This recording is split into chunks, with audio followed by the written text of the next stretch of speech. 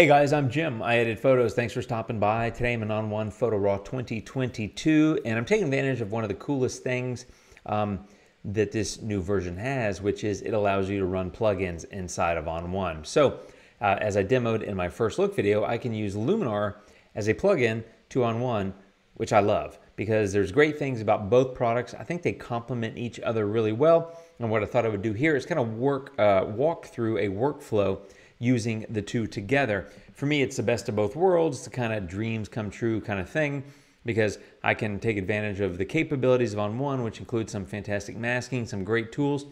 Then I can go to Luminar AI for things that I love to do there. For example, color work, because if you've seen my photos, you know I like my colors, and I can do more stuff with color in Luminar AI than I feel like I can do anywhere else. But anyway, they work together great. I'm going to walk through that. Here's a base photo. It is an unedited raw file. The first thing I need to do is fix some of these verticals. So I'm here in the transform tool, and I'm going to go into Keystone and see if I can fix this to look the way I want it to look. So that usually requires a little bit of swizzling to get these lines set up, and then when you're ready, you hit enter and you're ready to go. There it is. I think those are much straighter. Now I do need to crop, and I'm going to go with a 16:9. And I'm also going to pull this in a little tighter on that side and a little tighter on this side. And I'm going to move it downward a little bit as well. So I think I'm just trying to get this just right. I think something like that looks really good. I'm going to hit enter. My photo is now ready to edit. Now, having done this here, I love the keystone and the transform options here in On1. There's also an automatic vertical correction in Luminar that I could also take advantage of. I just did it here because that's where I started, and what I want to do is develop a little bit here first. So I'm going to add a little bit of contrast, so like low 20s, something like that. I'm going to take the highlights down like about 30 or so. Midtones I'm going to drop just a tiny bit, and shadows I'm going to lift just a tiny bit. So, something about like that, not a major move, but just a little bit of swizzling of the light and the adjustments that I made with Transform. So, by the way, this is the Vatican. You probably know that, but I happen to catch it with a pretty nice sunset, but it's going to look a lot better when I'm finished with it in Luminar AI. However, before I do that, there's a couple of effects and a luminosity mask that I want to take advantage of here. So, I'm going to go get some dynamic contrast, and I'm just going to use the base settings, which is 15 and 20 on medium and large. I'm going to go into masking. I'm going to click on Luminosity Mask. Let me show you what that looks like. Here's the thing. I don't want the dynamic contrast in the sky. I want it in all the man-made stuff. So I'm going to invert. You can see what that does. And now I'm going to play with levels, and that's going to allow me to really brighten up the, really condense that black and white and get it kind of exactly the way I want it to look. So let me do that here. Something about like that. And honestly, look at the detail. It honestly, every time I do this and I get this automatic mask based on luminosity masking, I'm just kind of floored. So it's a fantastic capability. I'm going to copy that mask because I'm going to use it again.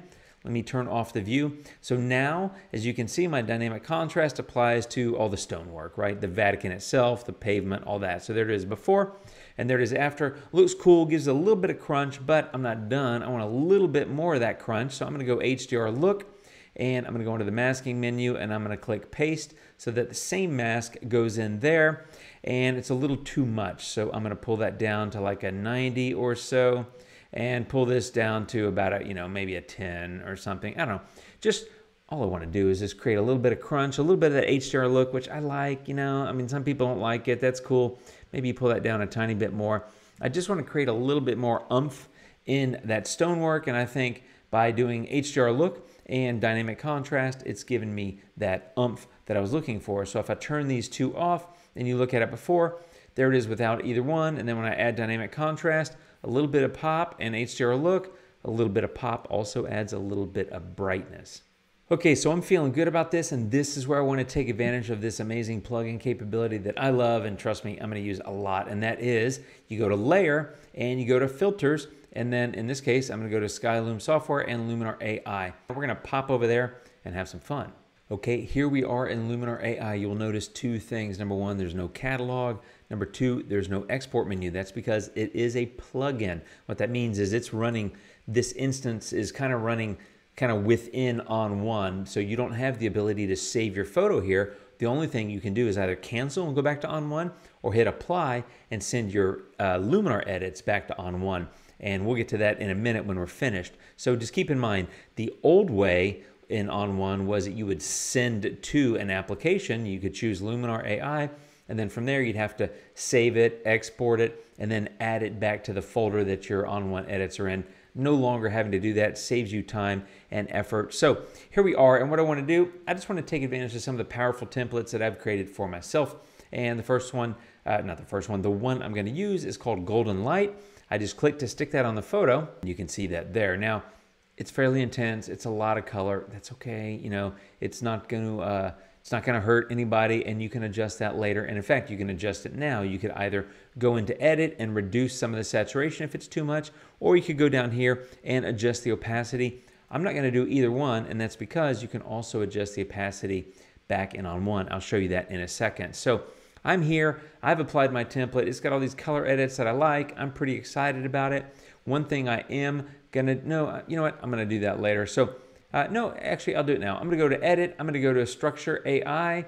That is already on. I don't want it. In fact, what I want to do, so I reset that one filter within my template, so you can edit templates, as you probably know.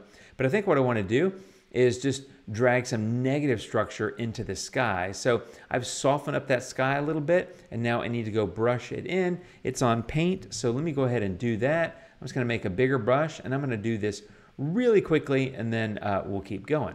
Okay, bit of an amateur job. Honestly, I'm kind of in a hurry because I'm making a video, but regardless, I was able to do that. I like to do that in Luminar. Works well for me. And now that I'm finished with the tool and that's been applied, that edit within structure, now I'm going to hit apply, and this is going to send my Luminar edit back to On1. Okay, and here we are back in On1 with my Luminar edit. You will notice that I've got a new layer here, and that is my Luminar edit. It comes back as a new layer. So if I turn this off, that's what I had before I went to Luminar. And when I turn this back on, that's what I have created in Luminar, and it comes back as a layer. So I can always make further adjustments if I want to. And the one adjustment I'm going to make right now is I'm going to reduce the opacity of this layer a little bit. So as I pull that down, some of that intensity of the color is going to fade. So, you know, there it is at 100, and you can just adjust it as you see fit. And that's why I said I wasn't going to adjust the opacity of that template in Luminar, simply because I'll just adjust the opacity of the layer here, which accomplishes a very similar thing.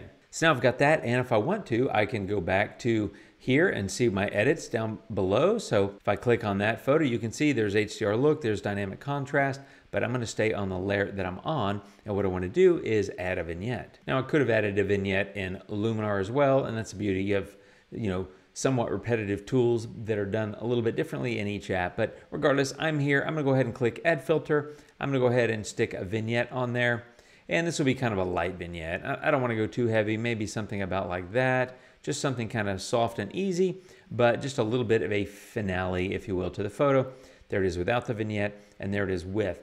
And that's how I'm using the plugin capability with On1 and Luminar. It's a super powerful addition to On1. I'm super happy about this because in the past it was a lengthier round trip and it took longer, and it just required more steps and more work for us as users. Whereas now, I mean, I click a couple of buttons, it goes over, I do my stuff, I click another button, it comes back, and I can still go in and do whatever I need to do. The thing to be aware of is you can't go back into Luminar and further refine these edits. They are, for lack of a better word, kind of built in or baked into this edit at this point, right? So I've now created a layered file here in On1. My base layer is my raw file. My next layer includes my Luminar edits along with a vignette added on top.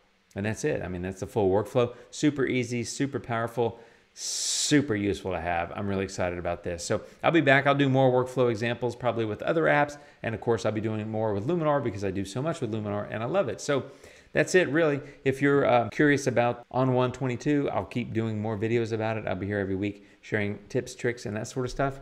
Thanks for watching, my friends. I appreciate you guys. Take care of yourselves. I'll see you in the next video, and adios.